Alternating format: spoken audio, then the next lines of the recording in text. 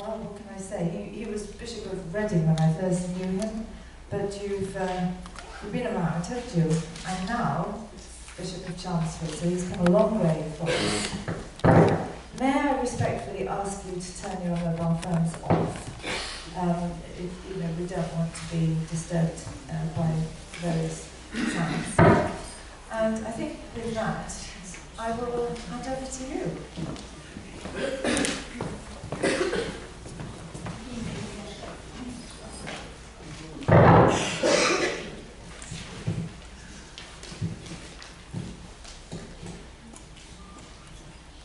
Brothers and sisters, it's a great joy to be with you today. I hope you can all hear, just kind of scream and stamp if you can't, but I'm sure you probably can.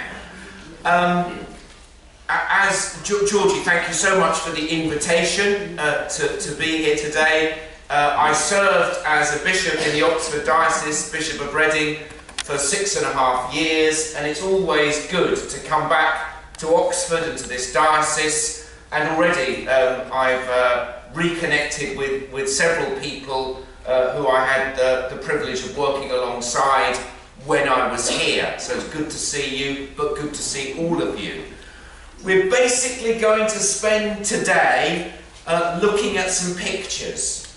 We're not really going to do anything else. I'm going to try to keep to the programme, but I apologise in advance if it goes slightly awry, but don't panic.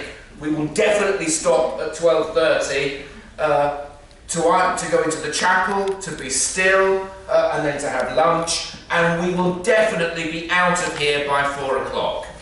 And if anybody needs to leave earlier than that, I won't be offended. You've been told where the loos are, use them as you need to, but basically, we're going to be looking at some paintings. These paintings were done by the great English painter Sir Stanley Spencer, who I think by any account would be considered one of the greatest English painters of the last 100 years. He lived and worked famously in this diocese, in the Reading Episcopal area. That's not the reason I know him and love him. I know him and love him from when I was at school. My art teacher, I did art A-level. I don't have a lot of self-knowledge, but I had sufficient self-knowledge, aged about 16 or 17, to realise that I myself wasn't really good enough at art to go to art school, though it's something I toyed with. And I did art A-level and had a wonderfully inspirational art teacher, and she introduced me to the paintings of Stanley Spencer. She took me up to what is now Tate Britain to see some of the Stanley Spencer paintings in the flesh. And then when I became Bishop of Reading, with Cookham, where he was born and lived and worked most of his life, with Cookham in the Reading Episcopal area, it kind of rekindled my love of Stanley Spencer. So, just in case I forget to say it later, if you live, as I guess most of you do in this part of the world, you have two great treasures on your doorstep. First of all, the Stanley Spencer Gallery in Cookham. It's a small gallery, but has some beautiful, beautiful things in it. Well worth a visit if you've never been there. And probably even better, Spencer's, one of his great masterpieces, the Sandon Memorial Chapel at Burghclere, just off the A34 south of Newbury. A wonderful, wonderful place to visit. These paintings, however, the ones we're going to look at today, if you want to see them in the flesh, you have to make a slightly longer journey. These paintings are in the gallery of the Art Gallery of Western Australia in Perth. I mean, it's a great trip, but it's a little bit further than just whizzing down the M4 to Newbury. So, I mean, a great loss, I think, that these paintings are not in this country, but whoever was running the Art Gallery of Western Australia about 50 years ago was canny and bought them. However, they're often not there because they're loaned out to exhibitions all around the world. So here they are, all together in one place. We're not probably going to have time to look at all 8 of the paintings, but there they are. We will certainly look at 3 or 4 or 5 or 6 of them. We'll see how it goes through the day. But before we look at the paintings in particular, I wanted to say a little bit more about Stanley Spencer himself, and then about the background to these paintings, though this is not intended to be an art history lecture, nor am I an art historian. So if you want that, I'm not the best person to give it. So I'm only saying these things as a way of helping us introduce ourselves to Spencer and to the paintings, so that we can look at the paintings themselves with a bit of context in our minds. Stanley Spencer made his name as a war artist. Initially he served in the First World War in Salonika, famous for Gallipoli. He served first of all as a stretcher bearer, and then he actually made the move from stretcher bearer to infantry and served in the Berkshire Rifles. That experience, I guess, like anybody who served in the First World War, obviously shaped the whole of his life. And when we come on to the wilderness paintings themselves, you will quite easily see echoes and resonances of his war experience. Sometimes the desert, the wilderness for Stanley Spencer is a place of astonishing fertility, but often it is like a battleground, like the scarred remains of a battlefield. And clearly that is the experience that he is drawing on when he paints the wilderness. When he came back from the First World War, he was commissioned to paint the murals in what is now the Sandon Memorial Chapel, and that is by many considered to be among his greatest masterpieces, and that's the one you can see quite easily just down the road from here. And he had, throughout his life, a number of grand projects. I think one of the ways of trying to understand Spencer as a painter and as a visionary is that he never really wanted his paintings to be shown in art galleries. I know that sounds perhaps a bit weird, but it's wise for us to remember, looking at this through the lens of our 21st century experience, that putting paintings in an art gallery is a comparatively modern idea. Probably only in the last couple of 100 years have we had museums of art which have been palaces of popular, palaces which are accessible, bringing high art to the masses of people.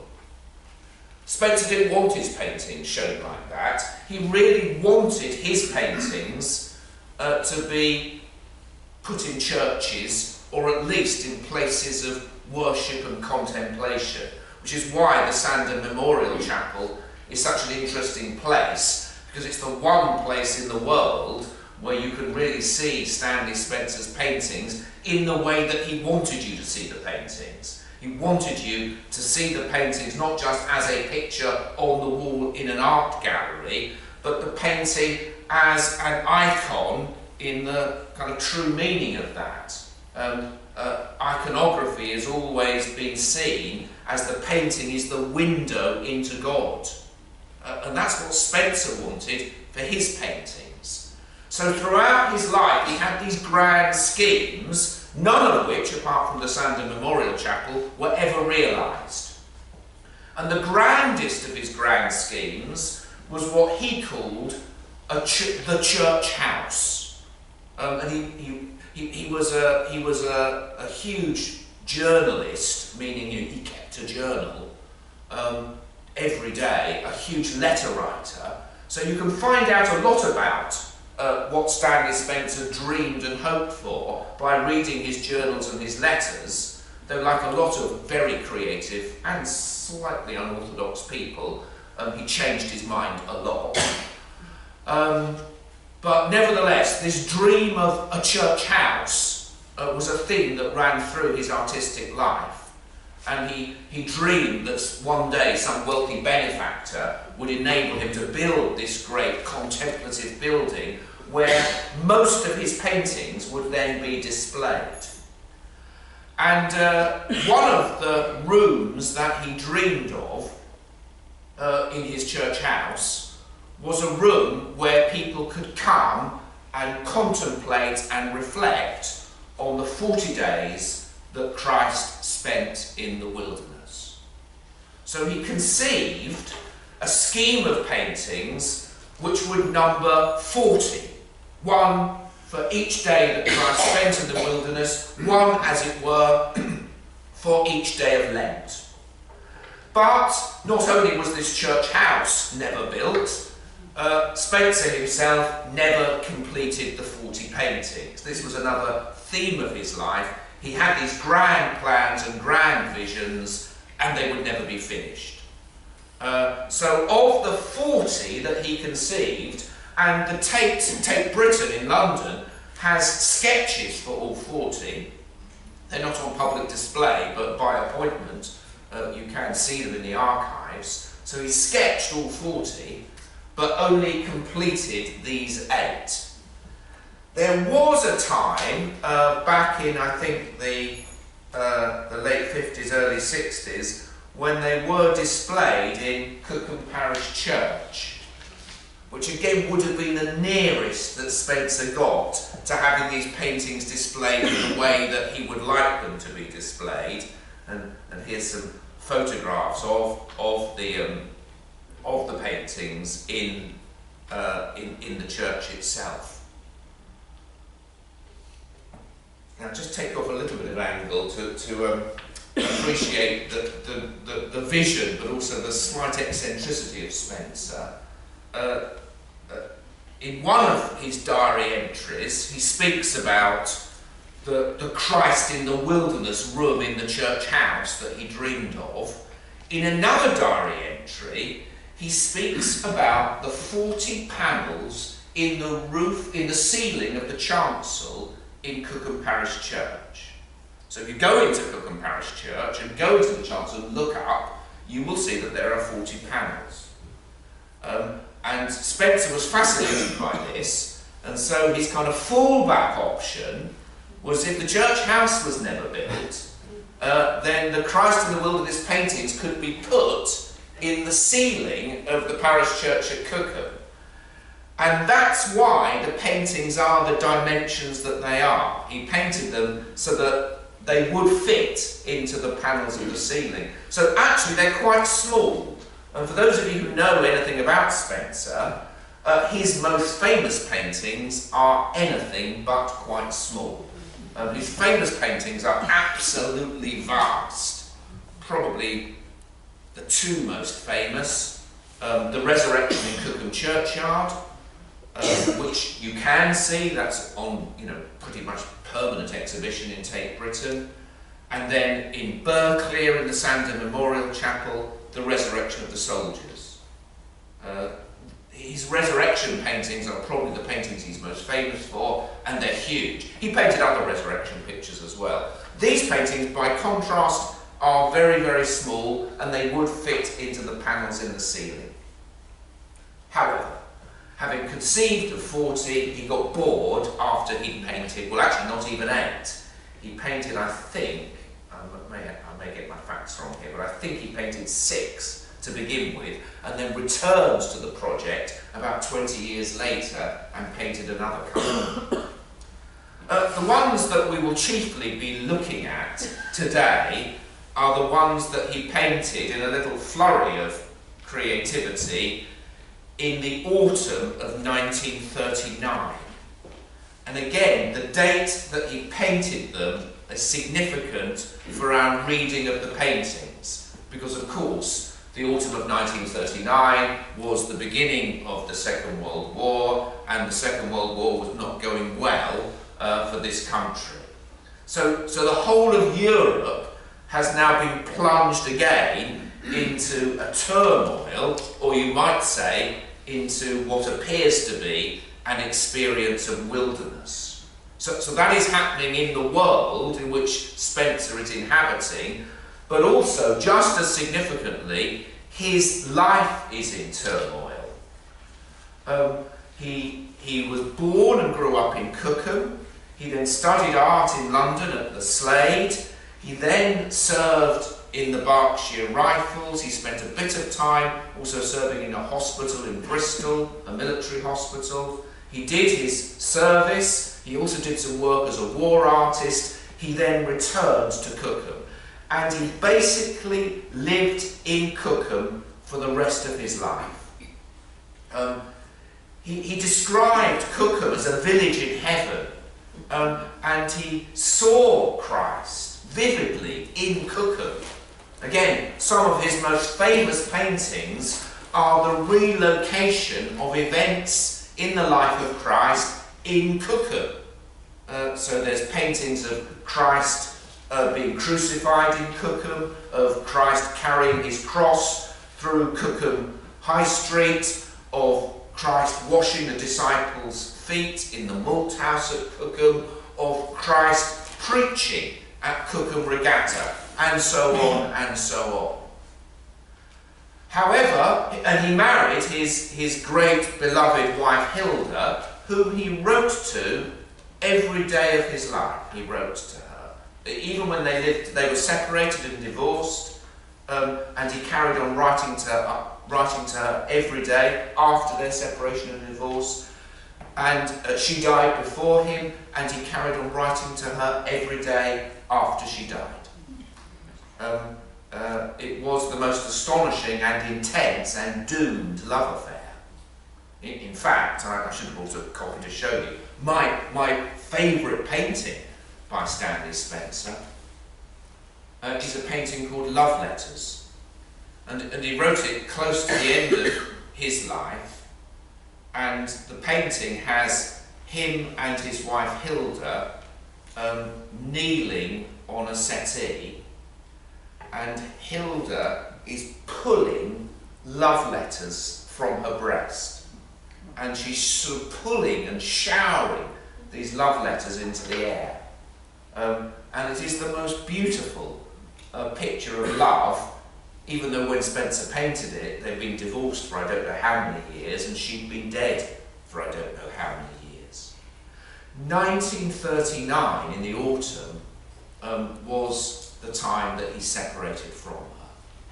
So as well as Europe being in a wilderness, he himself was in a spiritual wilderness, estranged from the one he loved. He had embarked upon a doomed love affair, and in the end, completely sexless marriage with another woman.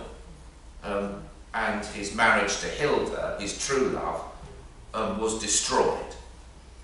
So that is the context in which these paintings, which I believe to be great masterpieces, to be set alongside the resurrection paintings, though so very, very different, that's the context in which they came into being. We will, I promise, get onto one of the paintings in a moment, but just a couple more things before we look at one.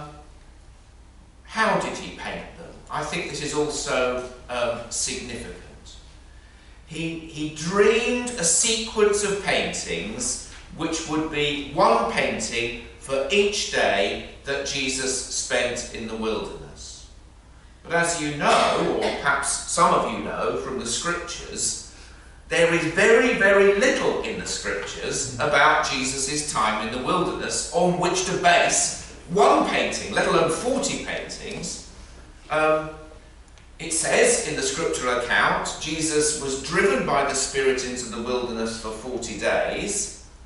He was with the animals, and then after 40 days, he was hungry, well, he would be after 40 days, and then he was tempted by the devil. That's about it. That's about the biblical account. So what Spencer did was, in imagining Jesus in the wilderness for 40 days, he took for each of the 40 planned pictures one verse from somewhere else in the scriptures, usually the Gospels, which became the peg upon which he hung the painting. However, only in one or two places in his journals does he tell us which biblical verse he has started with. So you kind of have to guess, work backwards from the painting. Sometimes the title of the painting is the verse from the scripture, and then it's quite easy. Sometimes you have to try to work it out or make an educated guess. But what we do know for sure is that that's how he began to paint. He himself was in turmoil. The world was in turmoil. He sat down. The paintings are small, and he painted them quickly. It probably took him a day, maybe 2 days to paint each one. He sat down with a verse from the scripture. And from that verse from the scripture, imagined Jesus in the wilderness. So let me just read you some of Spencer's own words. As I say, he wrote prolifically about himself, about his wife, and about his paintings. He says this, and as I say, he contradicts himself somewhere else, but this is one of the things he said. In doing these paintings of Christ in the wilderness, it was my wish that they should have been seen separately. So he's already contradicting what I've told you earlier, that he wanted them to be put on the ceiling altogether. If his church house ever came into being, he wanted each day one to be on display there, then it would be taken away, and then the next one on a kind of 40-day rolling cycle. I thought that if a little shrine or frame could have been made so that each of these same size canvases could be placed in it and removed from it each day, that like a calendar, the changing every day of these paintings of Christ's 40 days and 40 nights would help a person during Lent. In these works, I have regarded Christ's dwelling in the wilderness as a prelude, forming part of the ministry. Except for the last days when he was tempted, I don't know of any statements which refer directly to his life during this period, except the reference to his fasting. But there is evidence of an appreciation of nature and nature's ways in all his sayings. That being so, I have tried to visualize the being he is and the life he lived from day to day, using the sayings as a clue and a guide. So that gives us the next element of background and context for the paintings. Spencer is particularly interested in Christ's association and love for the created world. And so some of the paintings that were never finished, sadly, one of the sketches is of Christ climbing a tree and looking in a bird's nest as an egg and just contemplating this egg. And so he has Christ, as it were, Christ, the second person of the Trinity, the one through whom all that was made, as it were, giving the creation the once-over. Wandering around the creation, looking at it, loving it, and contemplating it. So, perhaps we should look at a picture. This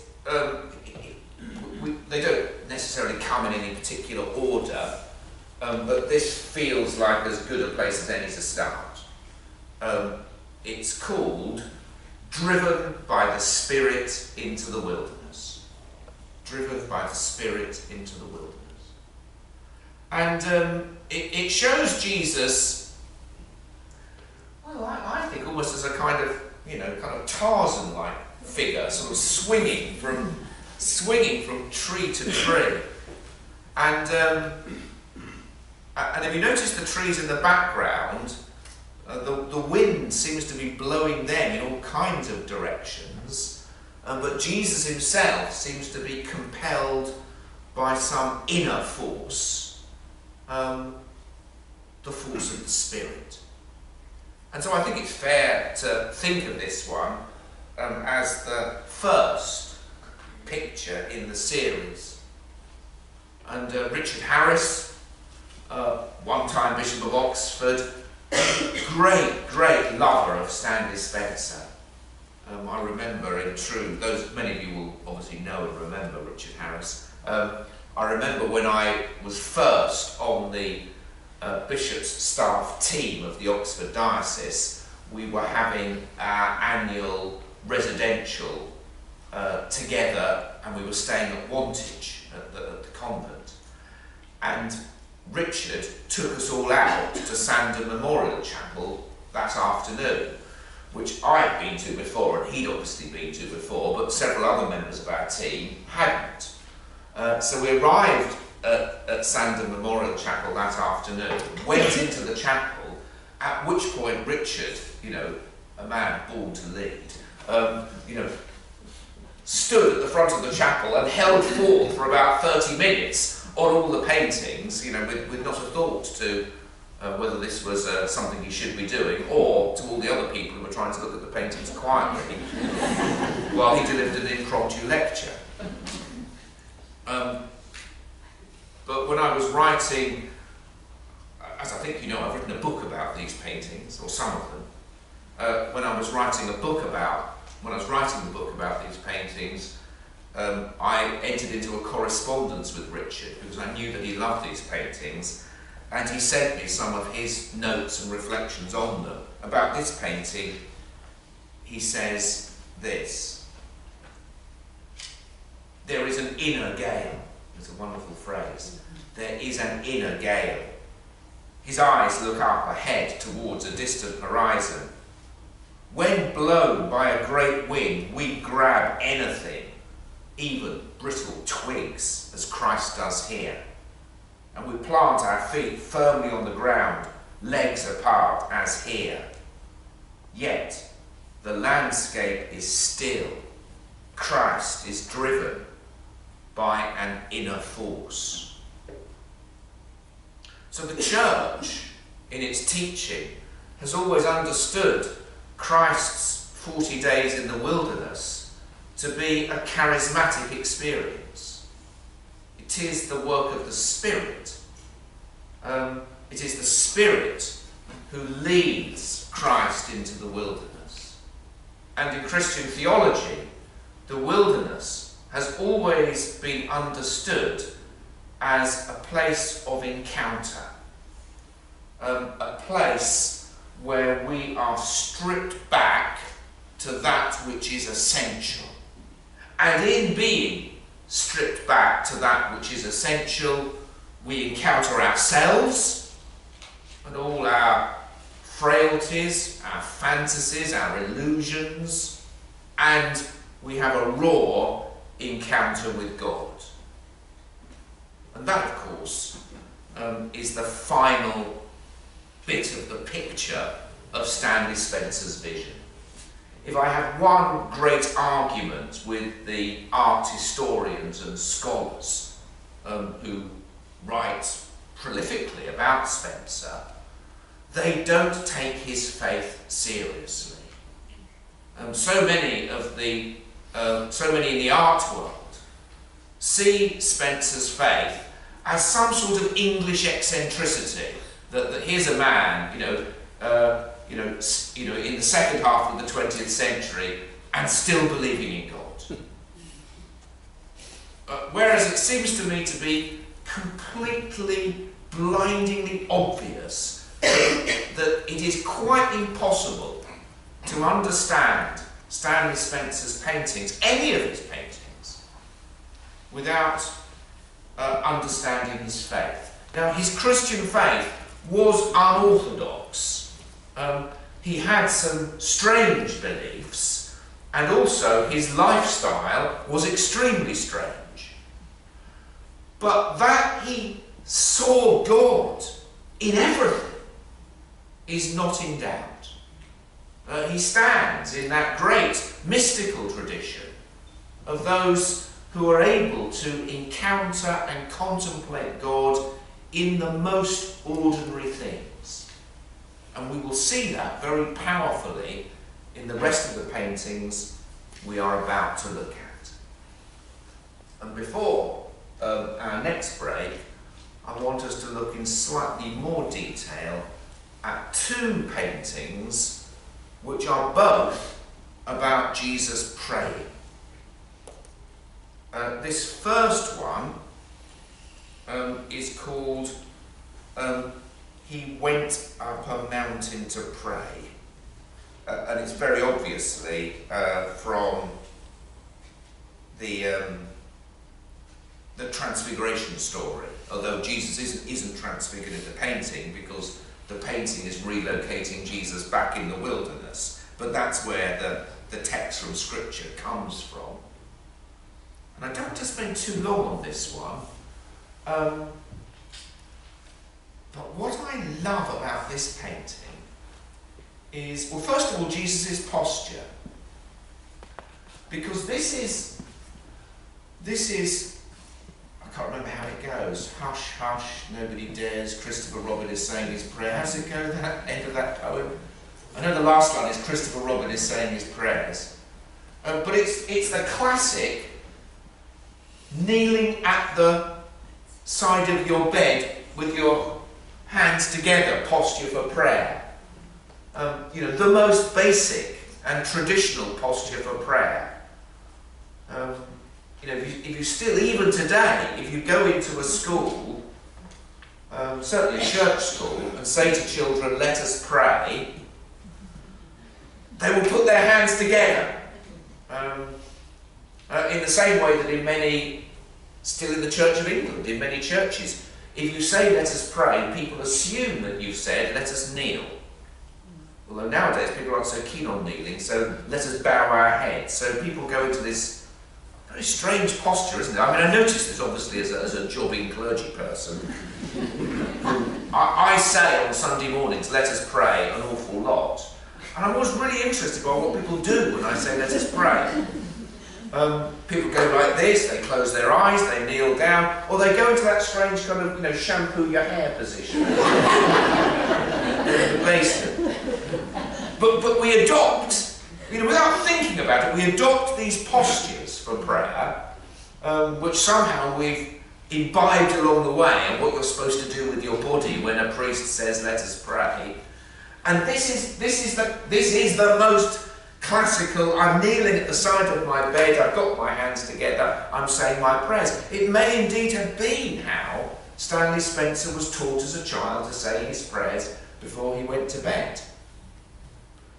But what I like about this picture is it is the most childlike, simple posture for prayer, but it's up the top of a mountain.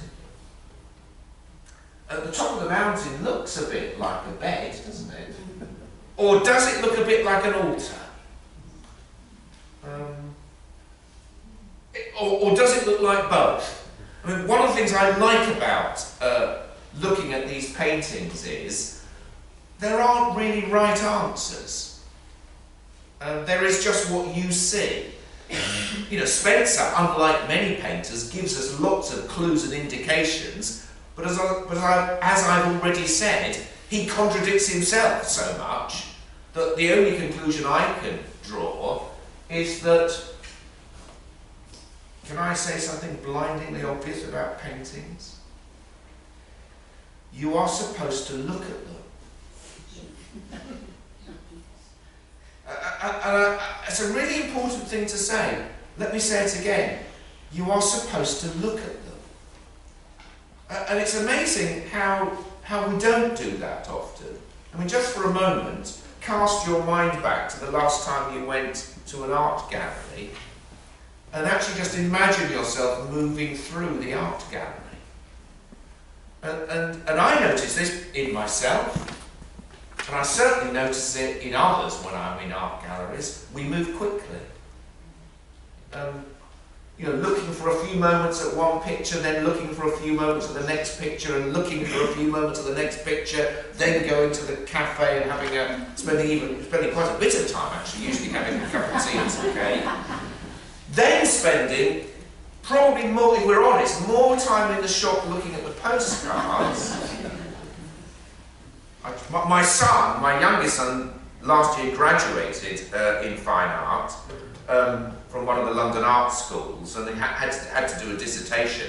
And I tried to persuade him to do the dissertation on timing people, you know, because I've always been fascinated by how much time people spend in the shop and how much time people spend in the gallery.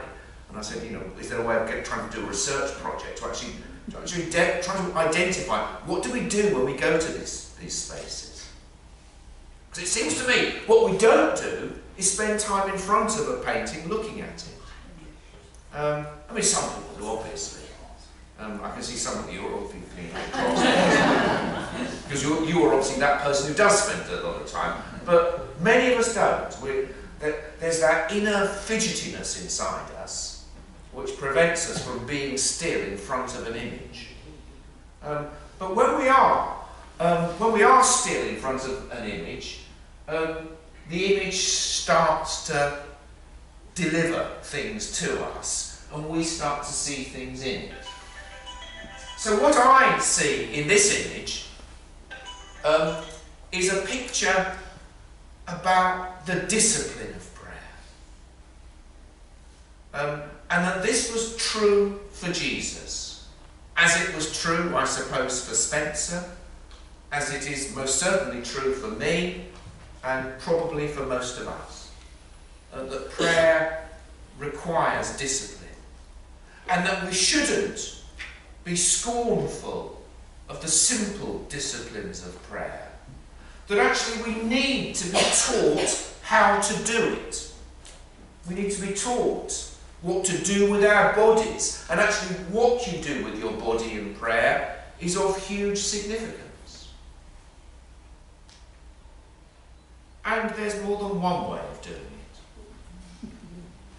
it. Here's another painting, and there we're up a mountain.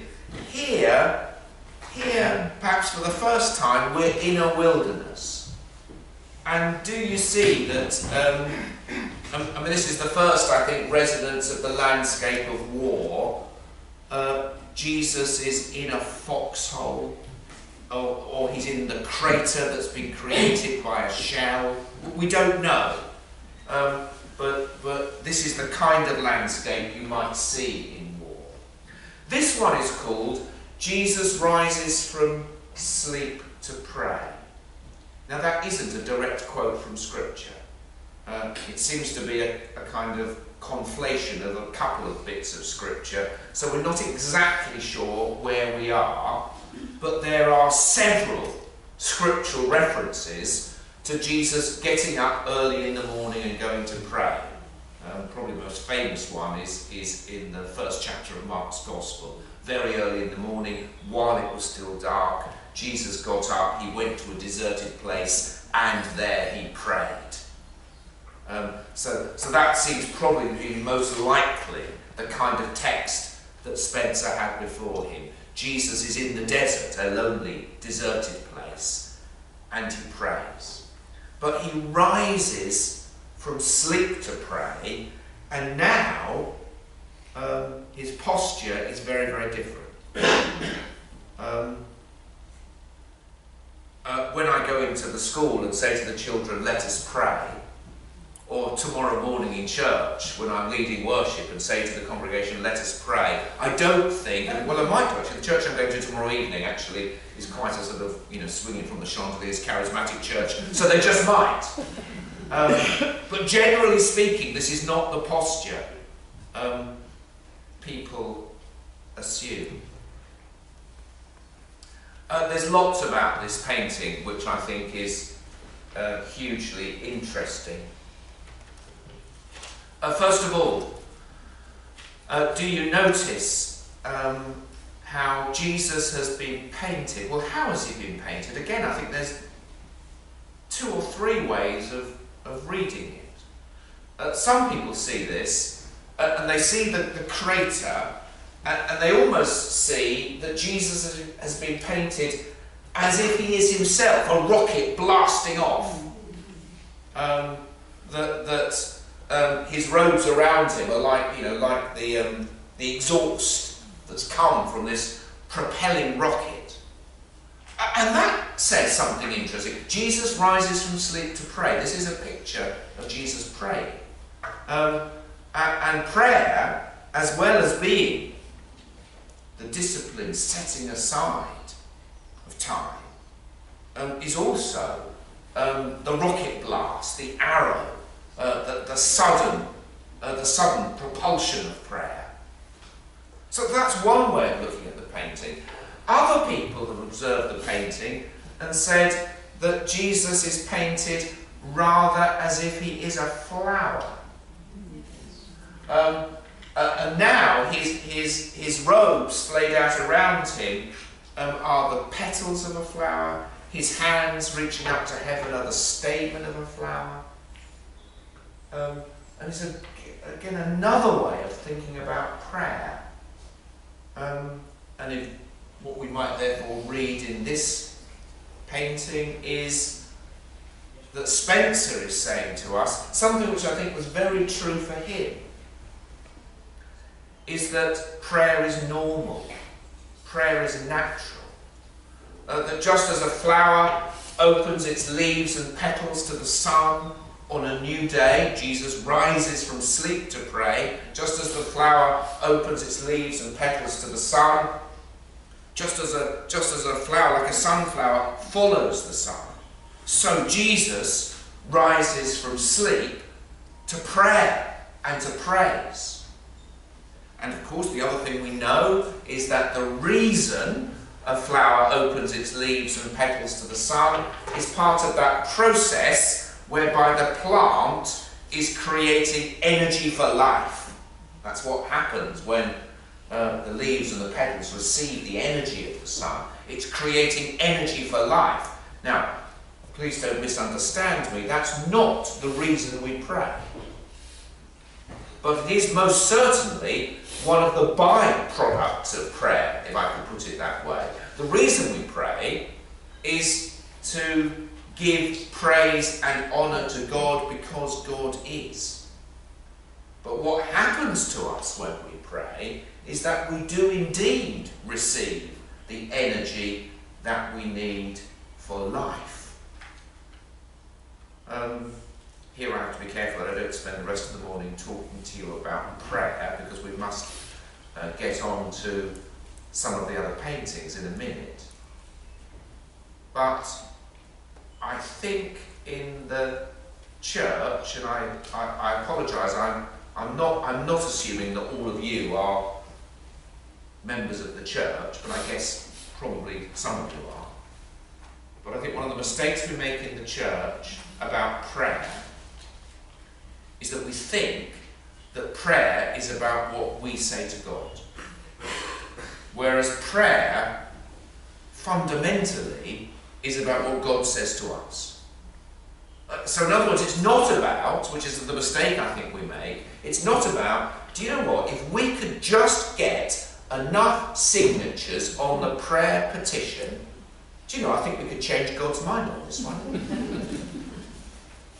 I know, logically, we know that's not what we're doing, but you'd be forgiven for thinking that's what we think we're doing if you listen in to our prayers. It sounds like there's this thing that's troubling us in our own lives or in the world, and we really want God to do something about it, but God doesn't appear to be doing anything about it, so God has obviously got a different view to my view, so I've got to change God's mind. I've got to convince God that my way of looking at the universe is the right one. But no, that isn't what prayer is. Prayer is not about my changing God's mind, but about placing myself in open vulnerability to God, that God might change my mind, that my mind and my will might be aligned to God's mind and God's will. That's why, incidentally, at the heart, or perhaps we should say root, of the Lord's Prayer is the petition, "Thy will be done." That whenever Christians pray, they pray that God's will may be done in them, not my will be done in God. And I see that in this painting, in this incredible direction, this reaching up to God, but also this great openness and longing for God. That Jesus is opening himself up to be shaped by the will and the purpose of God. And we know in the scriptural narrative that the 40 days in the wilderness follow immediately from Christ's baptism. And in Christ's baptism, he receives the great affirmation that you are my beloved. And many biblical commentators have made the point that the whole of Jesus' ministry flows from his affirmation of knowing that he is God's beloved, and then those 40 days in the wilderness contemplating on what this means, what it means to be set free, to know that you are beloved of God and need no other affirmation. That gives you the strength to do all the other things that you have to do, but that Jesus himself knows that he has to live the whole of his life out of this dynamic of relationship with God that we see in different ways in these paintings, both the discipline of prayer, but also the desire for God, the great desire that is shown in this picture. There is, however, one other way of seeing it. And the other way of seeing it, I don't quite know how to put it politely, but I think it's really important. The other way of seeing it is, of course, it's a very sexual painting.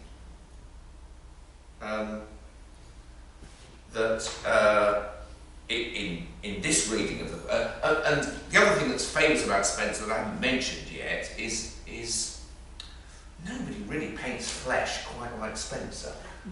Some of his other most famous but also controversial paintings are his nude paintings, where, I mean, they are the most unerotic paintings you could ever see, but boy, do they confront you with flesh and the frailty and mortality of human flesh. So one of his most famous paintings is of a self-portrait of Spencer, squatting naked over the semi-naked body of his lover and second wife, Patricia Priest.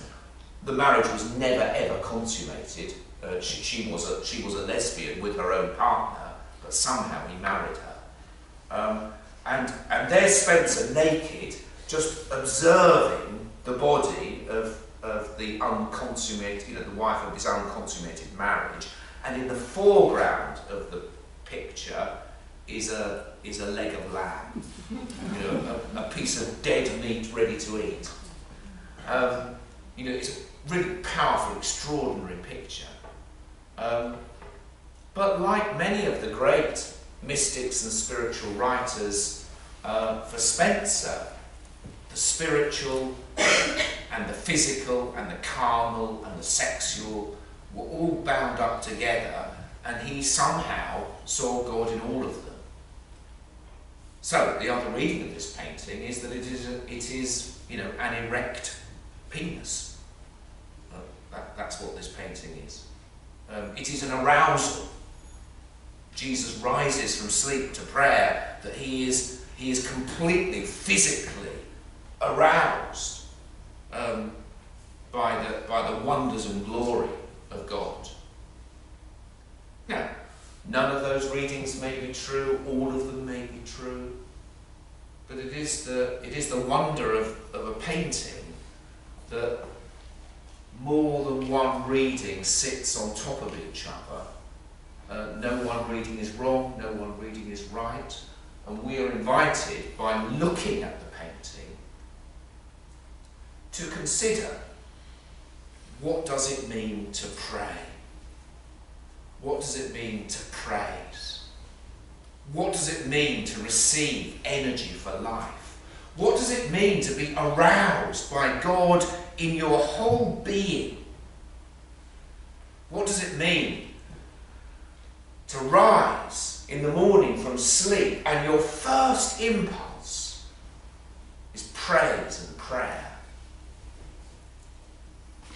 Now we, in our culture, most of us, are so far removed from that kind of dynamic, partly because we've built a world where our lives are so comfortable that we are not stripped back in the way that Jesus was in the wilderness. But what I guess many of us will have experienced is when we do introduce a little bit of vulnerability and uncertainty into our life, it's astonishing how that does heighten our awareness of ourselves, our own needs, and the world around us, and even possibly God. That's why going on retreat is a good thing to do. That's why fasting is a good thing to do. You know, if you need to lose a bit of weight, lose a bit of weight. You know, if you're drinking too much, cut down. You know, don't drag God into it. But if you want to know God more intimately, if you want to have your sense of perception of God and of the world heightened, then retreat, fasting, pilgrimage, these ancient spiritual disciplines, they're good because they kind of take you into the wilderness a bit. Let me very quickly, before we pause, give you 2 examples in my own life recently. I say them simply because they may resonate with some of your experiences, and then we'll just sit with this painting for a few minutes in silence. 2 weeks ago I was in Marsabit in northern Kenya, close to the Ethiopian border, Islamic Kenya. It's our one of our link dioceses in Chelmsford. It hasn't rained in Marsabit now for 2 years. The people are it's still semi-nomadic in most of the county. I'd never been to anywhere like this ever before in my life. I've been to Africa before, but never to the desert, never to Islamic Africa, never to meet semi-nomadic people, never to a place where it hasn't rained for such a long time. I was in awe as to how people eke out a living in such a landscape when it does rain. When it doesn't, I mean, I simply cannot conceive of how life goes on. Amazingly, at the moment it does, people are not starving yet. I was only there for 4 days, but for 4 days I found myself actually in a wilderness for the first time in my life. I mean, a real wilderness. You know, we talk about a day's hiking on Dartmoor as a wilderness experience, and I can say even my 4 days there wasn't a real wilderness experience. There was plenty of bottled water in our car. I didn't go thirsty. But I saw what it was like for people to inhabit a desert. And what I experienced with the people I spoke to was an astonishing awareness of the presence of God. As some of you will know from your own experience, to receive hospitality from the poorest of the poor, well, I can't think of anything more humbling. And to go into what amounted to the best way I can describe it is like a Bedouin tent of the semi-nomadic people who live in this desert region, to go into one of their huts and for them to lay on food and drink for you, knowing that they have almost literally nothing, is the most astonishingly beautiful thing. But they could not conceive of not sharing what they had with a guest. They simply could not conceive of it. And yet I think of the plenty that we enjoy, and yet are so mean-spirited about giving it away. And then I think of the nothing that they have, and they can't wait to lavish it upon the guest who is indeed a stranger. And when you talk to them, it seems that what is driving that is their heightened sense of the reality of God and of their dependence upon God. And I know that is missing in my life. And my other experience 18 months ago was that I walked the Camino to Santiago. I had some sabbatical leave and I spent a month of it walking. And the main thing I experienced on the walk was the benefit of vulnerability. Because I guess like you, I know where I'm going to be sleeping tonight. I know that there will be food on the table for me today. And actually the experience of just putting a rucksack on your back, saying goodbye to your wife, stepping out the front door and walking to Santiago, changes things. Because for the first time, perhaps ever in my life, when I set off, I thought, I don't really know where I'm going. I mean, I've got a rough idea, but I don't really know where I'm going. Secondly, I've got no idea where I'm going to sleep tonight. I just know I'll have to sleep somewhere. And thirdly, I'm sure I will eat, but I don't quite know what or where. The introduction of that vulnerability over the course of weeks and weeks of walking just starts to change the way you look at things. So Jesus going into the wilderness was the way that he made sense of his vocation. Sense of his vocation to be the one who lived with complete dependence upon God. To be the one who recognised that everything is secondary to God and that everything is contingent upon God.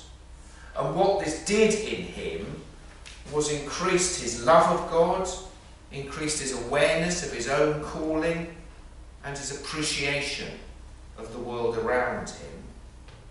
And it issued forth in prayer and in praise.